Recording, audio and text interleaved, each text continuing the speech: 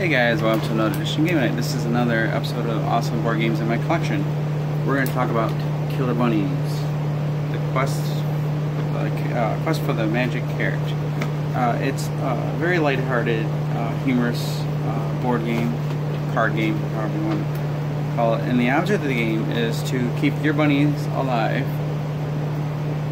in order and get to collect these carrots here.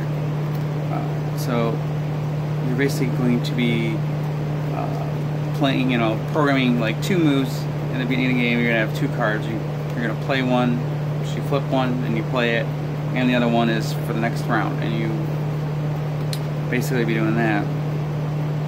See all these different bunnies with different personalities. The carrots, I mean, all these different carrots with different personalities that you're going to be trying to collect. And you do that by drawing money, because you can buy them some carrots worth so much money in the game, so you can use money to get carrots. You can get a card that you can play that allows you to get carrots, or multiple carrots. This one, you play it and you get to choose two carrots from any of that available. So you just take the card, the carrot you want that you think is lucky, and you do all that kinds of stuff. So you're basically trying to buy carrots, and then there's all these other things that will prevent you from winning the game.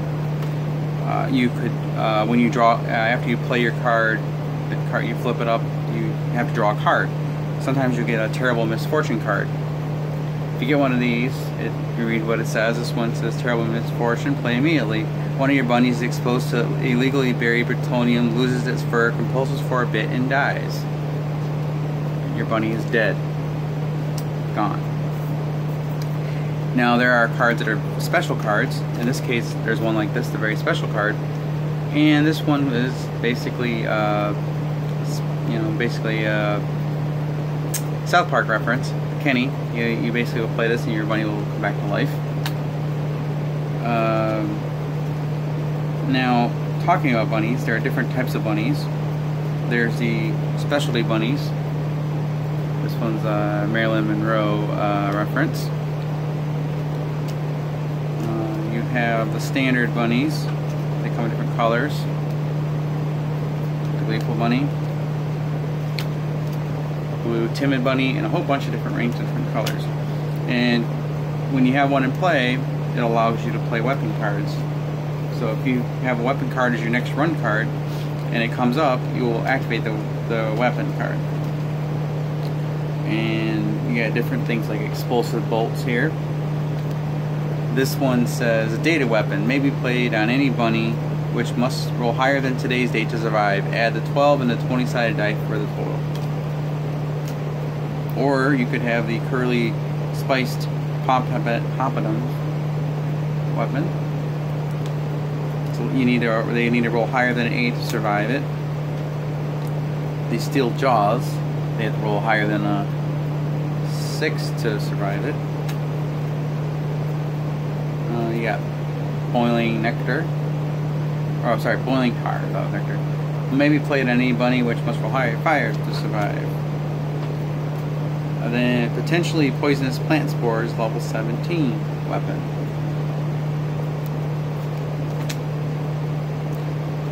As well as playing those, you can also play these other ones that are weapons. Feed the bunny. You basically will be playing this on somebody, and they have to feed it whatever the card says on the bottom before their next turn, or their bunny will die. So you say, okay, I want this on your bunny.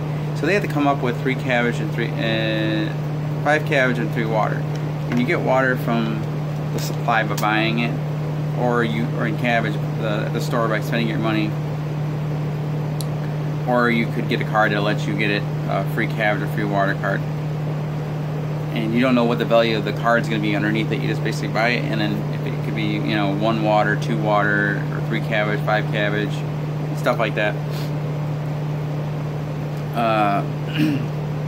Now, if you ever draw a dollar, like if you draw a bill, like one of these Kabbalah dollars, you draw another card. Same with if you draw a terrible misfortune card, you'll draw a replacement. So essentially, you could draw money, draw a terrible misfortune card, draw money, and then draw another terrible misfortune card. And the process can keep going on and on and on. So you never know what you're going to get when you're drawing a card. So just because you have a bunny alive don't mean it's going to stay alive for long. Some other cards that are special, these are Super Supply Surprise. And you're going to roll all the dice that it shows on there, and you will do what the card says. And it says lowest roll is the supply received by the player. So if green is the lowest roll, you're going to get 2 cabbage. Blue, you're going to get 2 water cards. Orange, you get 2 carrots. Yellow equals $20. Violet equals 2 bunnies. Black will equal 2 defense cards. Red will equal 2 pawns. Clear all items listed. Now a couple other terrible misfortune cards are this one. This one, it says one of your bunnies is impaled by a stray lawn dart during a family outing. Or a terrible misfortune card right here. While trying Eastern style medicine, one of your bunny winds up on an apprentice acupuncturer's table. He dies. So the game will end when the last carrot is drawn from the game. And after that, any bunnies that are alive that have carrots will stay in the game, and then you will there's a deck of smaller cards that were shuffled early in the game, and you will gradually reveal which slowly, or just go to the bottom of the deck and that's the one you gets the magic carrot. But we like to do the is this who? It's like, you know, the tension's like, okay, nope, not that carrot, and then you finally get down to one. You know, like there might be 1 or 2 people down to like 1 carrot each, and it's like one of them, you know, is the magic carrot. It doesn't really, you could play really well in this game and then still lose. It's more like the journey and having fun with the game more than actually winning the game, because there's so much random factors in the game, and the fact that you could have majority of the carrots and then come down to it, one person just got 1 carrot and that's the one that wins, or you could have a whole bunch of carrots, everyone else has 1 carrot, and then someone has a lot of money, and if you are the player that has all the carrots is eliminated, then the person who has the highest money value gets all those carrots. If there's a tie, then you will split the carrots up among the players.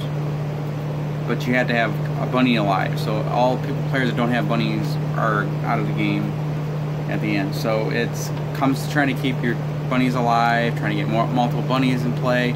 If you have 3 of the same color or same type of bunny, you will get to play 2 cards instead of 1, so you'll get to do the top run cards, slide it up, draw, replace, and then do it again, flip it up, draw, replace, and you can do that. And there's cards that will actually protect you and such. I recommend you don't, there's a lot of expansions for it, but it's best to get them in the order that they state in. So you basically, if you do get this one, you can get this box, and I would get the other expansions just to have all the up to where all the carrots are, so you can have all the carrots in the game. Because you get like there's only so many carrots. I think there's a total of 20 carrots, but like they're divided up in different sets. 20 carrots, looks like it's the amount of carrots in the game is 20 carrots. Yeah, so you're going to have a certain amount of those, but to start the game off, it doesn't hurt just to get this set and play with it and learn how to play it. It's not really that difficult. It's a really fun game. It's all comes down to like a crapshoot. So I mean, and each set comes with different dice colors. Like, so you'll start out with a standard dice, and as you add expansions, you're going to get weirder dices, weirder components. So they're more or less, you play the basic game, and then when you get the expansions, you take out some of the base stuff. You don't want to add all the expansions together, because this could be a mesh of all different mechanics, because they add a lot of stuff, and the more mechanics you have, the more confusing it is. You could do it, but it just adds so much confusion to the game, because then if you don't have a certain card don't come up, that set is useless, because there's cards that go on the zodiac ones. There's some that play on the green. They're all color themed. but you can get a good amount of play out of this main box. Me and my fiance, we played, started with this box. We played about 3 games with it, and then after that we were hooked. We went into our hobby shop and we saw, oh, the next expansion's out, so we went and got that one. And then we played with that set for a little bit, and then eventually we ended up getting all the sets, and we have all of them. There's some, I think the latest one is a chocolate set, chocolate themed. So it's got like Willy Wonka references and things like that. So all these cards are like parodies of other cultural things and TV references and things like that. So there's a lot of humor in here. Just the fact that you could be doing so well and all of a sudden draw a terrible misfortune card and your bunny is toast.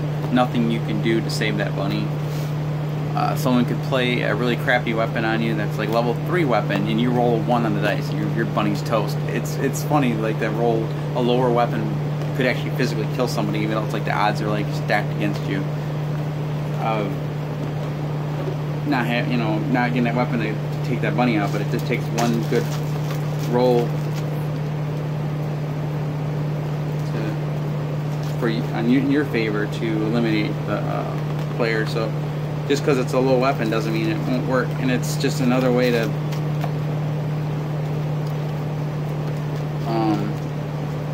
give everyone a fighting chance, because it's like if you get a weapon after weapon played on you, then there's some that will actually affect an entire party or an entire group of bunnies. So some of the weapons are really powerful and they have major effects that cause, like, it could damage you. So if you play there's some that like actually have a range effect. It'll affect the bunny it hits and then the next 2 bunnies. So if you have a bunny and then your 2 players next to you have a bunny, and then someone over there, and it says it affects that bunny and 2 bunnies next to it, then it's going to be your bunny is going to go along with the one to your other side. So it's going to basically blow up your bunny. So you kind of want to figure out what the weapon's going to do if it does go off, because you could basically inadvertently target yourself.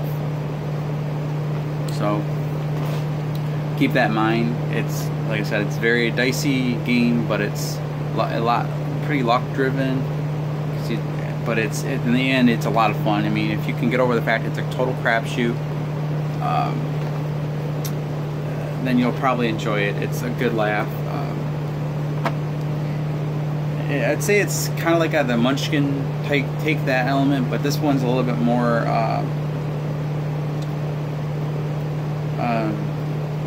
player interactive, because you're trying to keep your bunnies alive, and you have a little bit more control than you would in Munchkin.